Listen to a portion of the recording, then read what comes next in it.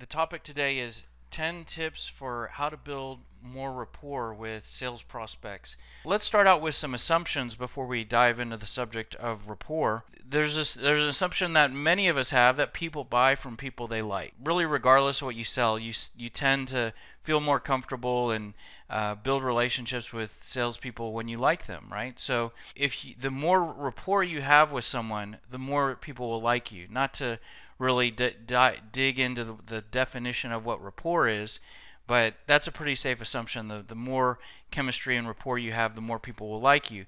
So that creates a very simple calculation of or equation of if you can increase the level of rapport you have with people overall and the amount of rapport you're able to build organically, then in theory, more of the prospects you deal with will buy from you. And it's not necessarily something real direct or visible, such as you create rapport with someone and then you close the transaction there shortly after. A lot of it might be that you create rapport with someone and they don't try to get off the phone with you immediately, and then you're able to schedule an appointment, and when you go on the appointment they feel a little bit of rapport, so they share a little bit more information about what's going on in their environment, and because they share a little bit more information, you're able to build a better business case. And it's those real subtle changes that create rapport, and the increased rapport can lead to an improvement in your results. One thing I want to talk about is real quick is I don't believe that you can manufacture rapport, and I'll give you an example. There's a restaurant about a block from where I live that I go to often, sometimes by myself, and I'll sit at the bar and have dinner. And there's a couple different bartenders, and I don't know whether it's the training over there or what, but there's one bartender that I don't know at all, and she always calls me hun and honey, right? And it feels like it doesn't feel real authentic. It feels like she's trying to manufacture rapport, if that's my assessment of it. Maybe it's just the way she communicates or whatever, but I think she's just trying to be sweet and thinking that being sweet creates rapport, and rapport creates a bigger tip. And there's another bartender over there that calls me sweetheart. I don't think it has anything to do with me. I think they do it with everybody, and I personally don't like it. It'd be one thing if I knew them and then every once in a while they called me hun or sweetheart. That is really nice, a nice touch.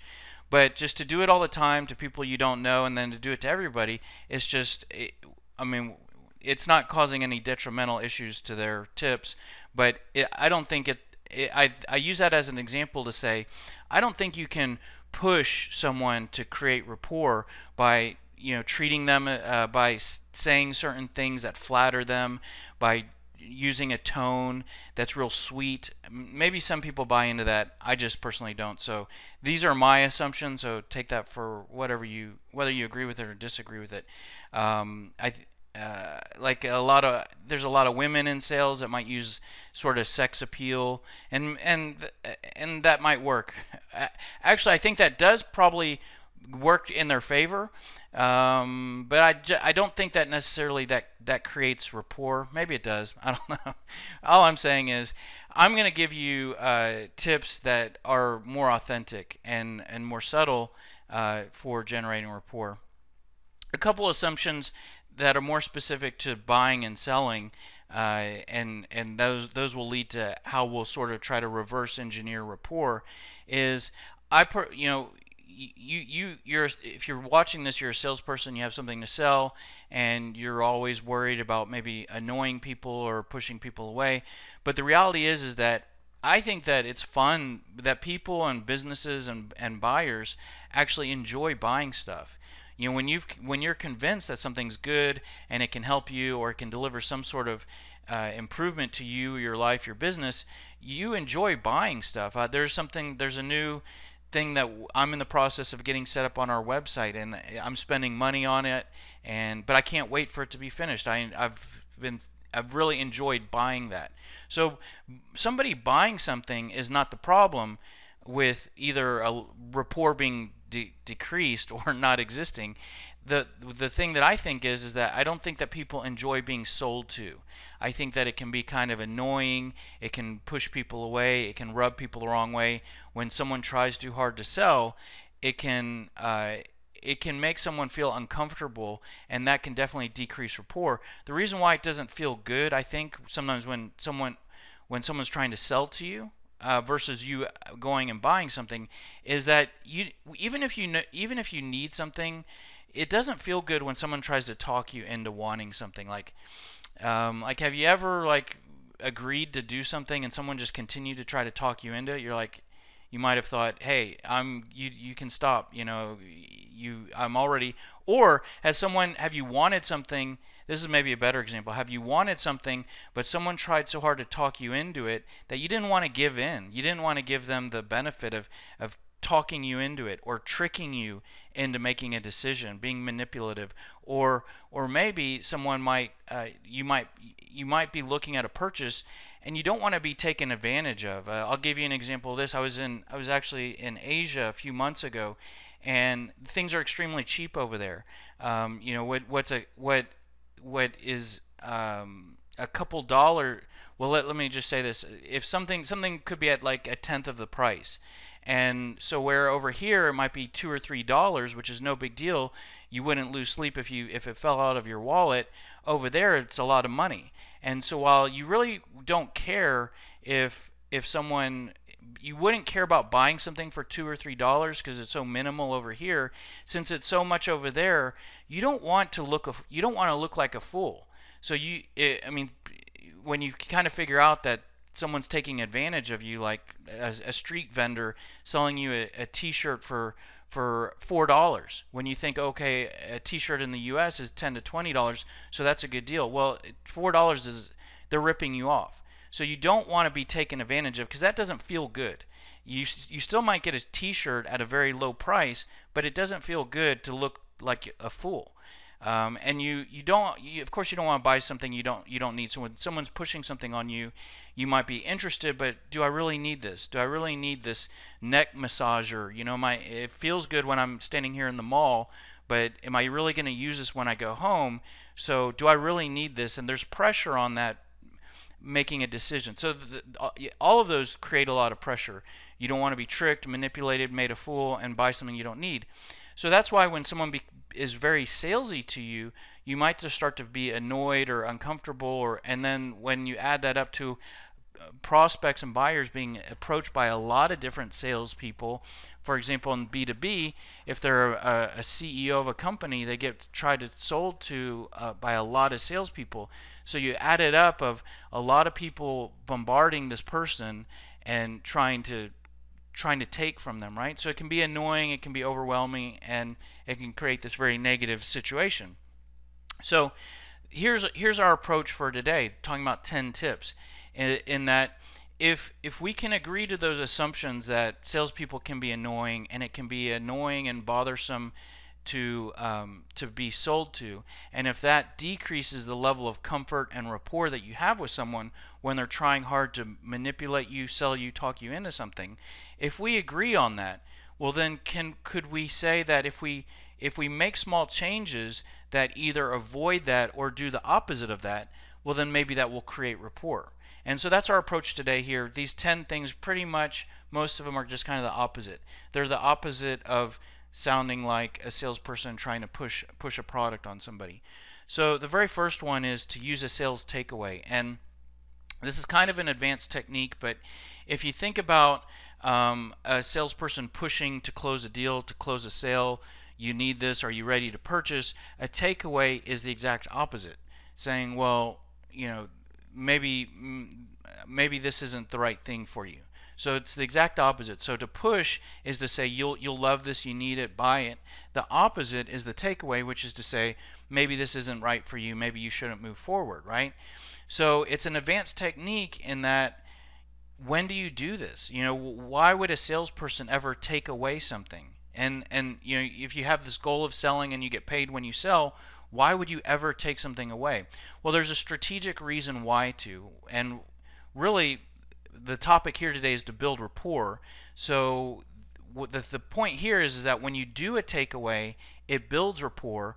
And the reason why it builds rapport is because it's the opposite of what the pushy salesperson does. So the pushy salesperson pushes. When you take away, like, let me give you some examples and then I'll kind of explain some of the effects. So, like, you could be in a situation where you're talking to someone, like let's say you're in a meeting and you're asking them some questions and they're talking about the systems they're using and how sophisticated they are. You know, you might say something like, well, man, it sounds like you guys are doing pretty good over here. I'm not sure if you guys even really need what we sell, you know. So that's a version of a takeaway. Maybe we're not the right fit for you right now. Maybe now is not the best time for you to look at this. So let me give you a real example. Actually, I was thinking about this when I put the slide together. Was when I was sort of in my just out of school, and I went car shopping with a girlfriend of mine at the time, and we had sort of a unique car salesperson, and she was kind of stressing about the purchase. This was like her first independent car purchase, and the car salesman said to her, you know, if you have so much stress about this purchase, maybe this isn't the right time for you to make the purchase. He did a takeaway, and it was such a really refreshing thing to, especially in a car sales situation, which is ultra aggressive. You know, they don't want you to leave the car lot without a new car. And he was basically doing a takeaway. Well, you know, I mean, maybe this isn't the right time for you. Well, she really wanted the car, and it was the right time. She was just a little nervous, and she ended up moving forward. The thing about the takeaway is that you want to do it at the right time. So if someone says, I'm ready to sign the contract, then you don't want to do a takeaway and say, well, maybe this isn't the right direction for you, right? You move forward. But if someone's on the fence, or you know, having some doubts, you know, you maybe do a slight takeaway to either get movement, either to get them to move forward, or you get them out of your way if they're not going to pull the trigger. So kind of if they're on the fence. We also, you know, kind of teach sort of soft takeaways, which are you can kind of pepper throughout conversations. Like, for example, if you're starting a cold call, you might say to someone, you know, like after you deliver your value proposition, you might say, but you know what, I'm not sure if you're a good fit for us. I'm not sure if you all need what we provide. I'm not sure if you're the right person to speak with or not. So you kind of express this doubt, and it's just getting back to the topic today of rapport.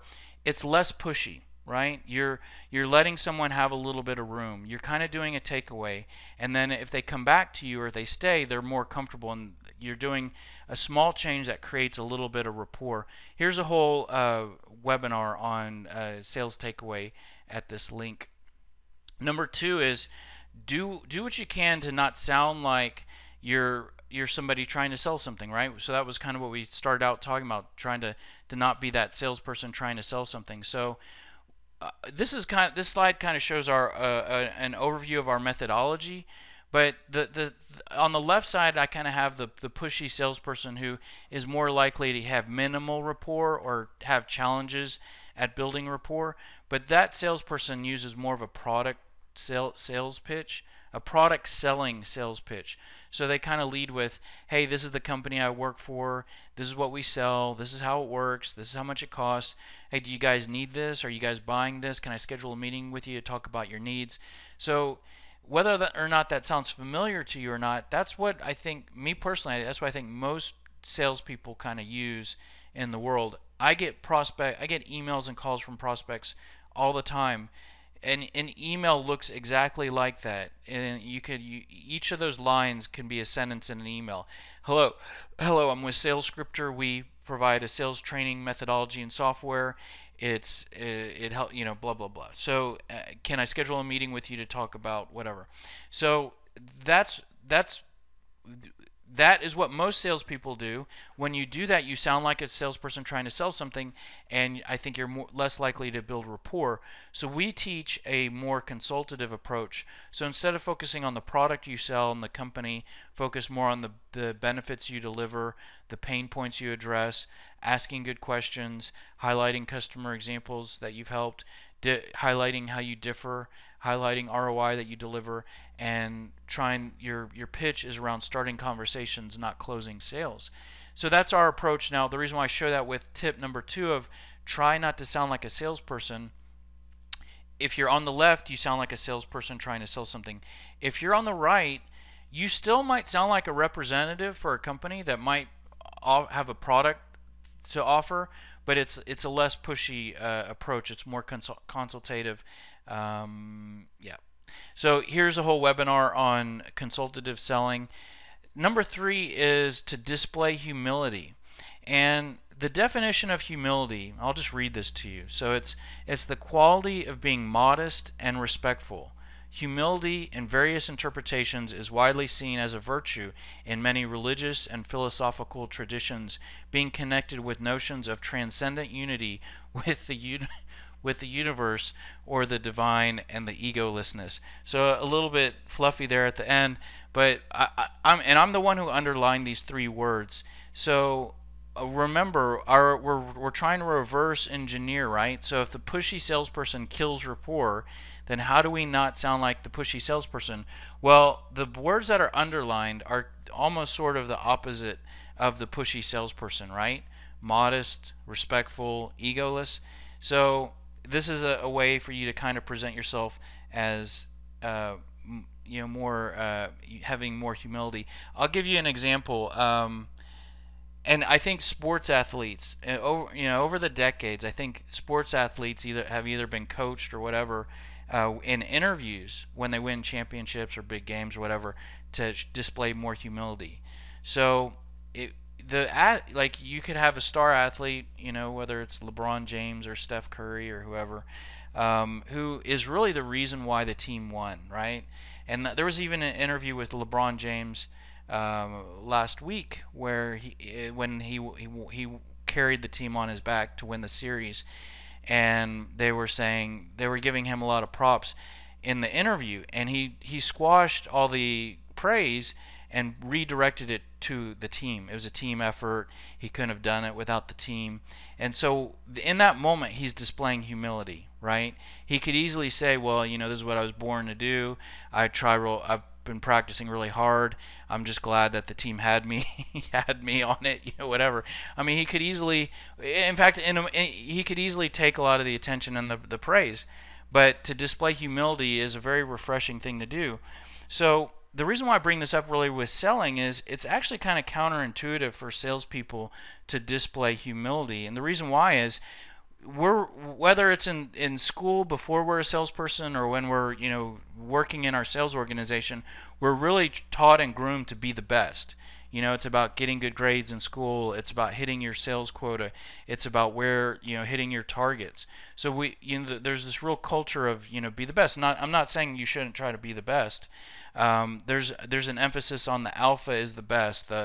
Be the more alpha male or alpha female, and that's your path to success. You have to be aggressive, and you have to have a type A personality. And the reality is that those are all kind of the opposite of having humility. I mean, you can be the best and still have humility, just like LeBron James, or an athlete in that moment where he credits the team with the win. But this is kind of how the salesperson is groomed, and so it's really hard to display humility when you're presenting or meeting with prospects. But sometimes displaying a little humility can build rapport, right? That's what we're talking about here, is showing, when you're in a meeting with clients, instead of trying to strut your stuff so much, and what I'm trying to avoid with this tip is I've been in situations, whether I'm the buyer or I'm the seller, where I can see the salesperson coming into the room like Mr. Suave, and that doesn't build rapport. You don't want the buyer to think, who does this guy think he is? And he's going to come in here and he thinks he's going to sell me all this stuff and make all this money off of me. You don't want that, right? So even knowing the salesperson thinks that it's better to be suave and cool, sometimes to be a little bit more down to earth and real is better for building rapport, and it's that rapport that can help you throughout the sales process. But here are just some tips for displaying humility. I mean, it's real minor, but I'm not saying to make mistakes, but if a mistake is made, Lord knows I've seen people make mistakes that they wouldn't wouldn't take ownership of, and it takes a really big person to say, oh, oops, I made that error, and let me get that fixed, and I'm going to try everything I can to not make it again. You can maybe think of some people in politics that have too much ego and pride to admit that they've made a mistake. Well, there's something real powerful about there's something that is actually more strong about having the courage to admit that you make a mistake than trying to display that you're strong and never making mistakes. So admit that you don't know the answer. So I mean, like for inside salespeople that work for me, I tell them you don't know all the answers, and questions are going to come up. Be very quick. Don't worry about that. Be very quick to say, you know what, I'm not the person that has the answer to that question. Let me schedule a meeting with you and the person that does have that answer. The first thing there is being confident enough to be able to admit that you don't know everything and have the answer.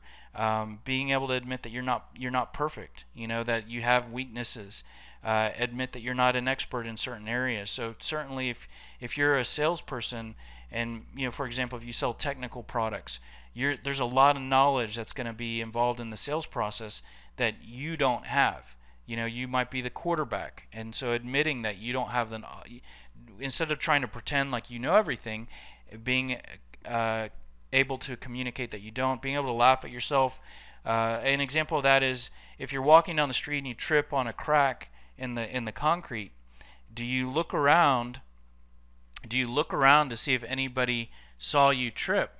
And do you act like it was a strut, and you kind of change your walk to kind of act like that's kind of how you walk because you're embarrassed, right? Or do you laugh at yourself and say, "Oh my God," and maybe someone you're with, do you say, "You just missed it. I almost just cracked my head open by tripping on this crack," and do you laugh at yourself? So that is displaying humility and just being real. But let's just move on and keep going. Compliment the competition. So an example of this, and I've done this in my past, where when I was a salesperson working for, there was a situation where I worked for kind of a tier 3 company, and everybody that I sold to was either getting a proposal from tier 1 company, or they were using tier 1 company. So their name would come up a lot, and so it would, so an example of this might be like, something like, hey, we're also looking at Prototech.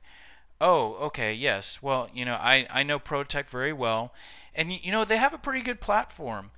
But one way that they differ from us is that blah blah blah. So what happens here is that and it's just subtle, and all of these tips are subtle, right? But instead of saying, oh yeah, well with Prototech you want to watch out because of this, the subtle change is that I said, oh yeah, their platform's pretty good, right? And so just by making that subtle compliment to them, then that can create it can help to build rapport in a couple ways. One is it displays that you're confident, right? So if you're someone who is so threatened by everybody else around you, then maybe you have an inferior product, or you're an inferior salesperson. So when you don't have anything good to say, or you're quick to badmouth the competition, it might display weakness, and people are less likely to build rapport with people that they see as weak.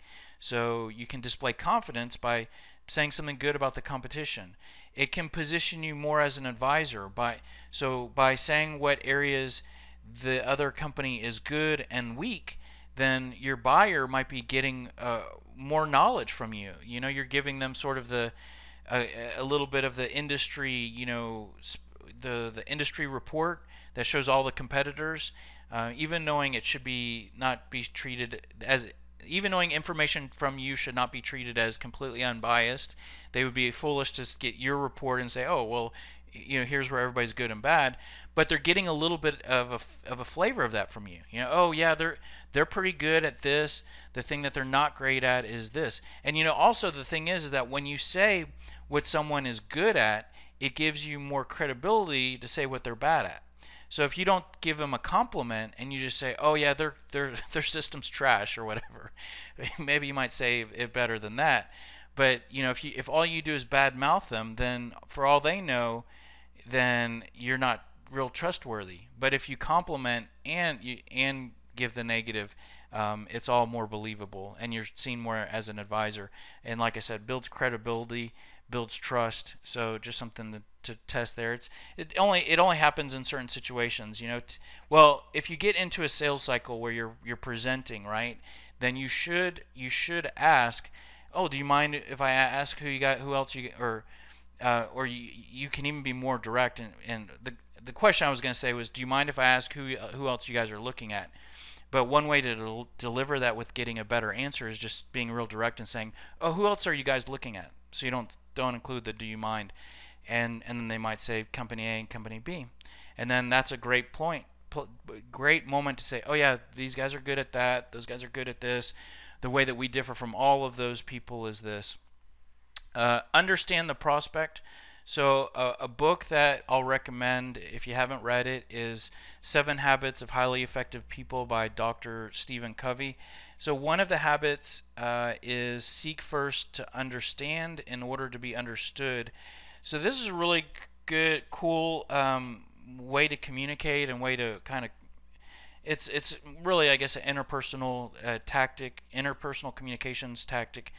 But what it kind of deals with is that, and even in the book, in this book, they use an example of like a parent and a child disagreeing about something, right? And so, if the parent just holds their ground, and then the child is going to hold their position, and then there's not going to be any agreement. But in the book, it uses an example of the parent when they're trying to persuade the child to change or whatever. They share with the child that they understand their situation. So before they kind of make their case, they start out with, "Oh, I understand. You've been cooped up all day, and now you want to stay out all night with your friends. I know what that's like. I was a kid once too." And then they deliver the bad news or whatever they want to say after that. But the tactic there is that you're letting the other person know that you understand where they're coming from. Let me give you another example. So let's say you're disagreeing with your spouse and you want to eat Chinese and they want to eat Mexican food for dinner, and you're both going back and forth and no one's giving, right? So to let them know, you instead of just saying, listen, I really want, it's got to be Chinese, and you both hold your ground. Before you plead your case, you could say something like, hey, listen, I understand you love Mexican, you haven't had Mexican food in a while, you're probably craving a margarita because it's Friday night, but I just had Mexican last night. So for me to have Mexican 2 nights in a row is really boring. Whatever. The thing there is that instead of just saying I had Mexican last night and plead your case, you're starting out with communicating that you understand the other person. And the thing is that we all have this thing in us that where we feel like we need to be understood. I'll give you another example of how it might feel like that you long or need to be understood. There's been situations where there was a show, on TV, Seinfeld, years ago. There's a new kind of version of it, Curb Your Enthusiasm, on HBO now. I don't know if you've watched either of those shows, but you could just picture like a comedy series, right? And it's kind of really applies to those two shows because there are some hilarious things that could end up on that, like on Seinfeld. And you could try to explain an episode to someone, and if they didn't see it, they won't think it's funny at all. And you can explain this to someone, and they don't laugh at all, and you think it's hilarious. And you could feel frustrated in that moment because you're trying to explain something and they don't understand. They don't understand you. They don't understand what you're explaining.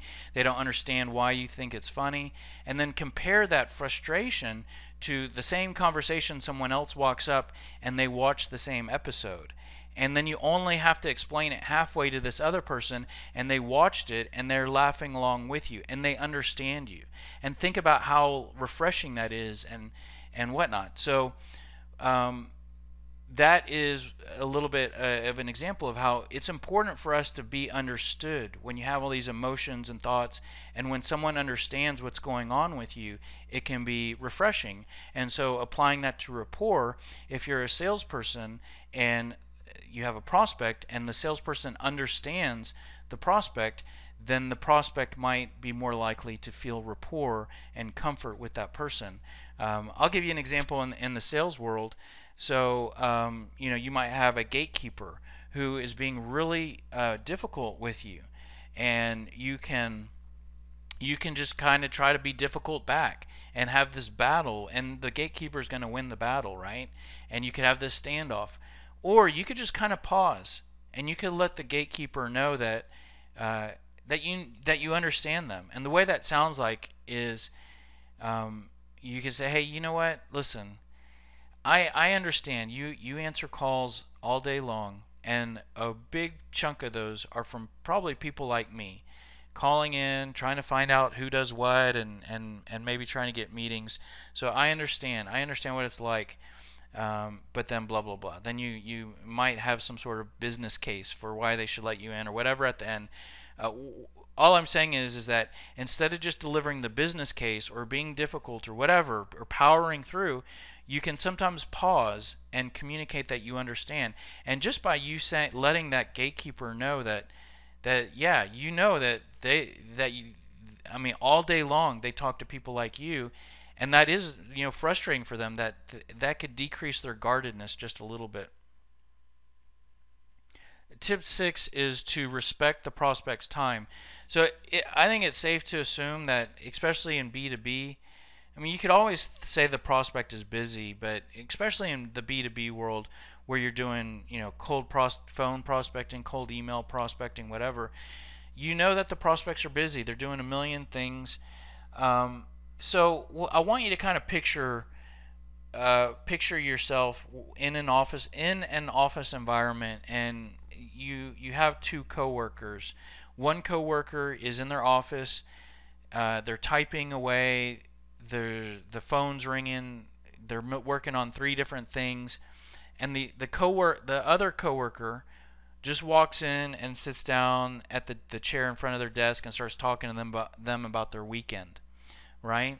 So imagine how that person that's extremely busy feels, right? They don't have time for it, and it's an interruption, and it's rude.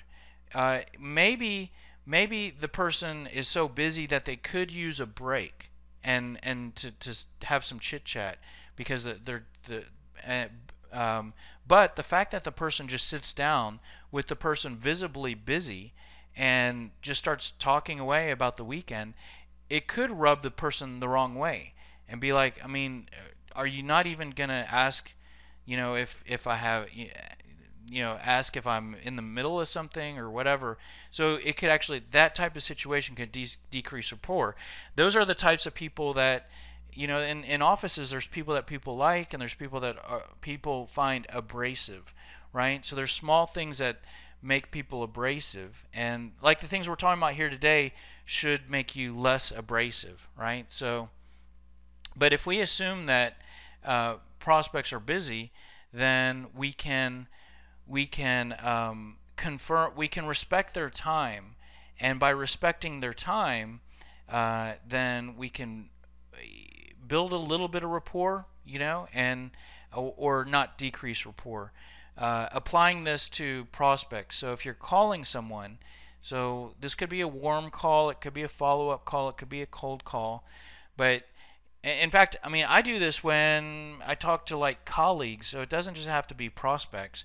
But if there's something unscheduled, I always open up a phone call with, hey, are you in the middle of anything? I mean, I might even do this to a family member, because I might have some story I want to tell them, but for all I know, they're watching a movie or something, or they're doing the laundry or whatever. So, hey, have I caught you in the middle of anything? In fact, this is actually more of a question that you might ask in a very casual setting. So, I like applying this to cold calling because it's sort of disarming for prospects when instead of a salesperson says the cheesy thing like, I know you're busy, so I'll only take a few minutes of your time, or is this a bad time for you, you know. So instead of that, I always ask, hey, have I caught you in the middle of anything, because it's just very familiar and casual, and it helps to build rapport, because you're respecting the other person's time. While you're on a call, you might also want to just check in and say, are you available to discuss this right now? So an example of that might be, let's say you're on the phone and you've been chatting for a couple minutes and you end up getting into a deeper conversation. So you might want to check in with them and say, hey, I got a few more questions I want to ask you actually, and we're kind of getting into this deep conversation. Are you sure you're available to discuss this right now, or should we schedule some time to get back to this? And so again, the concept here is respecting time, and respecting time can build rapport. And if you haven't noticed, these are all subtle, right? So these are just minor changes with changing how you interact with people, and there are definitely ways that you can do that in formal scheduled meetings. So whenever I start a meeting, I always confirm that we're still available, right? So and this can apply to virtual meetings. I do a lot of virtual meetings given the nature of my business, but whether you're face to face, one of the first questions, I mean, because you might have had a meeting scheduled and something may have changed between then and the time that you either arrive on site or end up on the call. So I always ask, hey, are you still good for this meeting? I might ask, hey, do we have a hard stop? Because you might have put 30 minutes or 60 minutes on their calendar, but it's good to know if you have to stop exactly at 30 minutes. Also, not only do these questions allow you to manage the meeting and manage the calls better, but they're demonstrating that you're respecting the person's time, which is the key thing here. So how much time do you have to spend with us today? So a lot of times, like people, I do a lot of demos for Sales Scripter, and I'll ask them, how much time do you want to spend with us? Because I'll put 60 minutes on their calendar, but often people are looking for a 20 or 30-minute demo. So that's a good question to ask at the beginning. Then throughout a meeting, it's good to check in with them to say, how are we doing on time? So you might be halfway through the 30 minutes or halfway through the information you have. So check in with them. How are we doing? We're about halfway through the slides here. Are we going in the right direction? Are we doing okay on time? Number 7 is to focus on the prospect's interests. So when I talk about interests regarding this tip, one comparison to think of like if you play tennis, okay? If you play tennis, then that's an interest for you, right? And if you play tennis, you probably have tennis equipment, a racket, tennis shoes. You know some of the name brands. You might enjoy watching tennis on TV. You might know who some of the athletes are. You enjoy playing, of course, and whatnot. So these are things that you probably feel very comfortable talking about and you like talking about. And if I play golf and you don't play golf, then you don't have all of those bits of information and background that I just went through with golf. So if I talk about golf and you play tennis, then you're going to be bored, right? And if I don't play tennis and I play golf, but when I get together with you, if I talk mostly about tennis, even knowing I don't play it, then you might have a little bit more rapport with me, even knowing it's kind of I wouldn't say it's manufactured or it's not genuine. I mean, I don't have to lie to you and say, "Oh, I love tennis. I play all the time," when I don't. But I can ask you questions about when do you play, or how long have you been playing, or whatever, and that's going to positively go in the direction of rapport. Applying to sales, a salesperson's interests are their company, their product, closing sales, hitting targets, making commissions, advancing their career, providing for their family, right? Those are things that that salesperson gets really excited about, thinks about a lot. They're always thinking about their product and their company, and always trying to find ways to sell more, right? So that's what they care about. But the prospect's interests are totally the opposite, really. The prospect's thinking about growing their business, increasing sales, decreasing costs, decreasing how hard they have to work or how much stress they have, increasing personal income, advancing their career, whether they're an owner of a company or an employee, and also providing for their family, right? So these things are actually the opposite. And what's interesting, so if you want to build rapport, focus your conversations and more on the prospect's interests. And what's interesting, if I go back to this slide, this is that earlier slide of the two different types of sales pitches. The left side is more aligned with the salesperson's interests, right? Even some of the same exact labels. And the right side's more aligned with the prospect's interests. So if you use this kind of sales pitch, that's one way to communicate in a way that you focus more on the salesperson's interests. And then if you've watched any of our other webinars, we believe the best salesperson is the one that asks the best questions. So certainly a good way to be focused always on the prospect's interests is to ask more questions and ask good questions. And just like I just gave you that example about tennis, the only way we're going to be able to talk about tennis, since I don't really play it, is for me to ask them questions about tennis. Number 8 is listen to the prospect. So when you, again, these are tips, subtle tips for building rapport. So when you actually, I mean, have you ever had a conversation or dinner or lunch with someone and they didn't really listen to you? I mean, that's pretty frustrating. Versus maybe have you ever been like upset about something, and maybe you broke up with someone, you had an end of a relationship with someone, and then you ended up at lunch with someone who, they really didn't have advice for you, but they just let it all out. I don't know if you've ever been in, if you can think of any situation like that where you've been upset and you just got together with someone, and really what they ended up doing was they just listened. And so that's probably, if you've ever been in that situation, there was an increase in the amount of rapport that you have with that person if they just kind of listen to you. So it can kind of show you have respect for what they say. Some of these tips are kind of intertwined too, because earlier tip was letting the prospect know that you understand them and you know what's going on with them. So by listening to them, you're reinforcing or demonstrating or communicating to them that you're either that you do understand them or you're trying to understand them, and it can increase the amount of respect that they have for you, because listening is actually a fairly it's a fairly sophisticated communication skill, I mean, and so if you're a good listener, then you're going to give a better impression in terms of being an advisor and a consultant and a sales professional. When you're listening, it creates a situation where you're letting them do more of the talking, which is always good. And so to listen is important, but you want to demonstrate to your prospect that you're listening, a good listener, right? So the way to do this is, you can generate or keep good eye contact.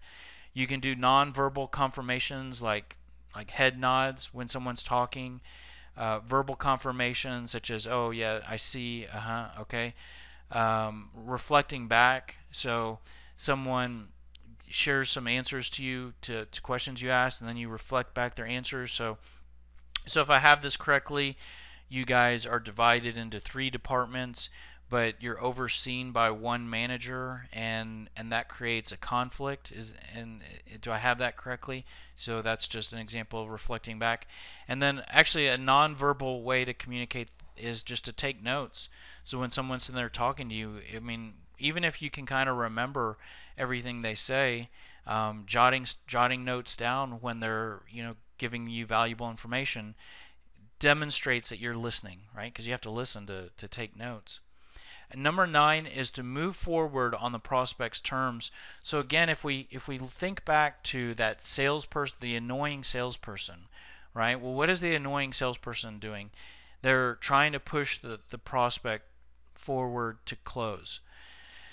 They're doing the always be closing, and I do believe in always be closing, but the question I would say is, what are you closing for, and how are you closing? But the pushy salesperson, well, one thing that the pushy salesperson does is they often tell the prospect what should be done next.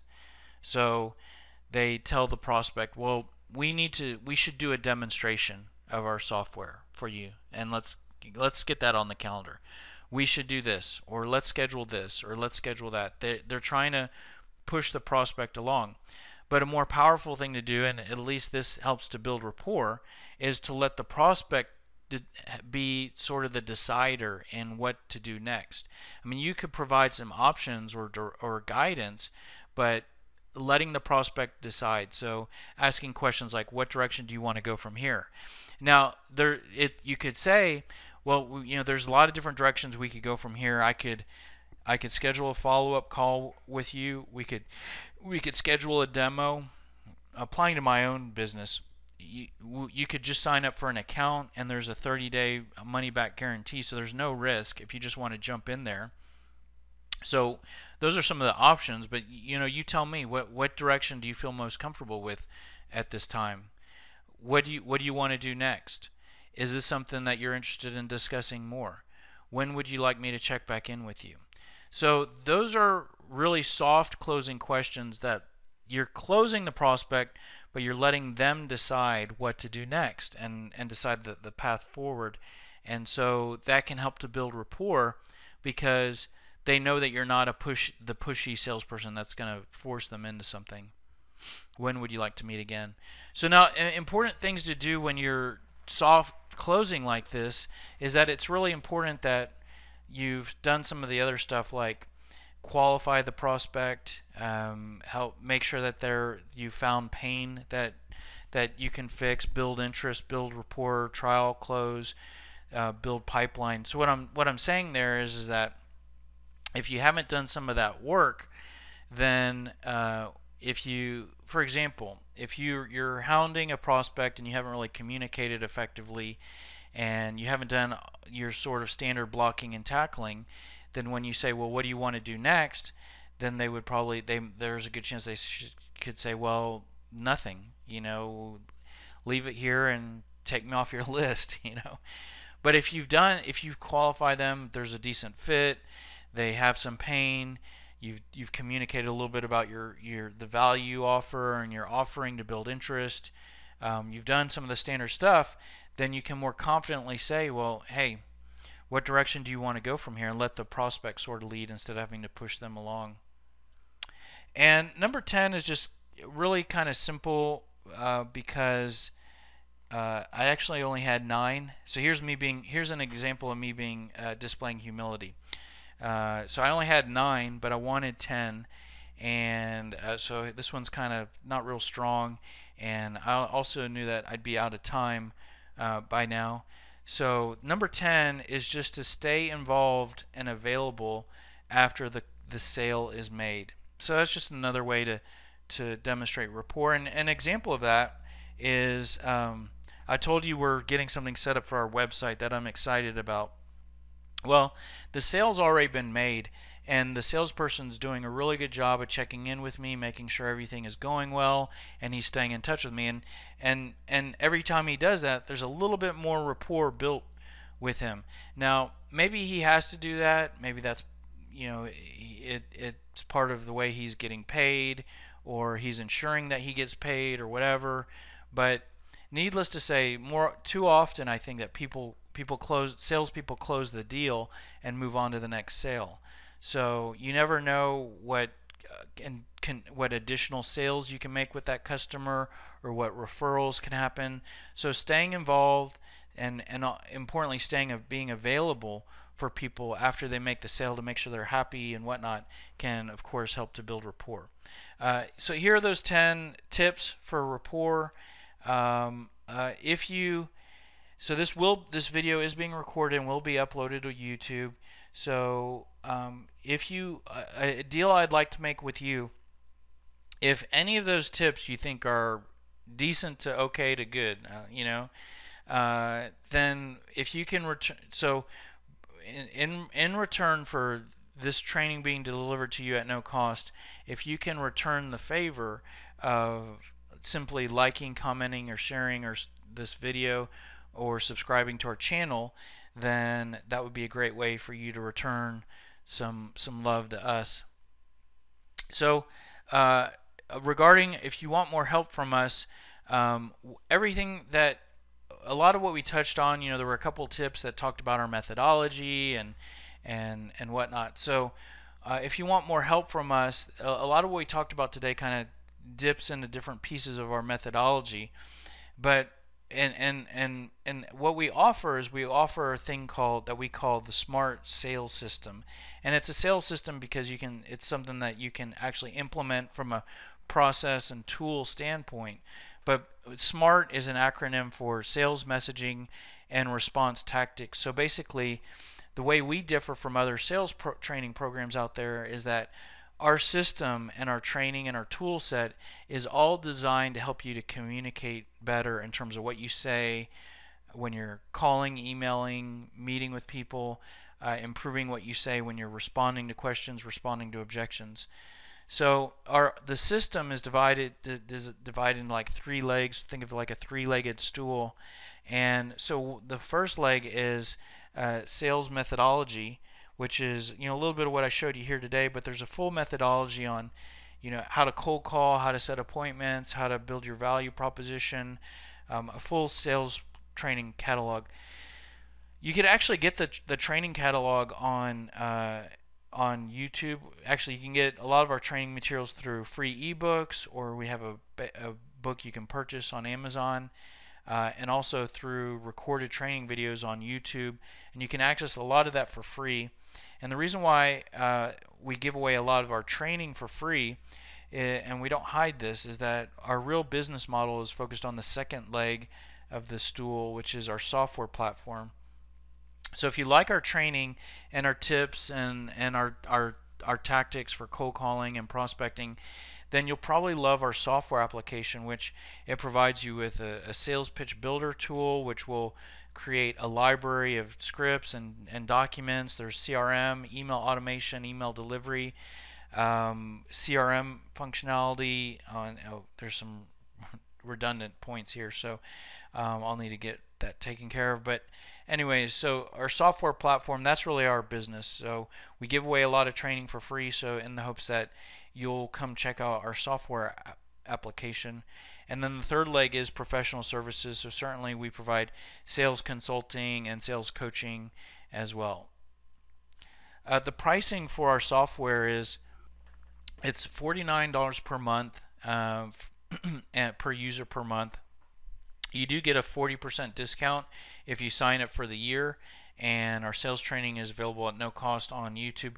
We do offer a service called a scripter walkthrough service, which is a 2-hour engagement where I personally will meet with you and go through the sales pitch builder of our software with you and basically help you to compose all of your answers and get it all filled out together. So it's only $200. Once we've completed that, then you actually have a full library of scripts and emails and tools. So one way to look at it is that if you got 1 month of the software and you got the $200 for 2 hours with me, you'd end up for $249, $250, you would have a full library of really powerful scripts and tools to use for prospecting. So, and that's all custom tailored to your product, your industry. Here's my contact info if you have any questions, and feel free to contact me directly.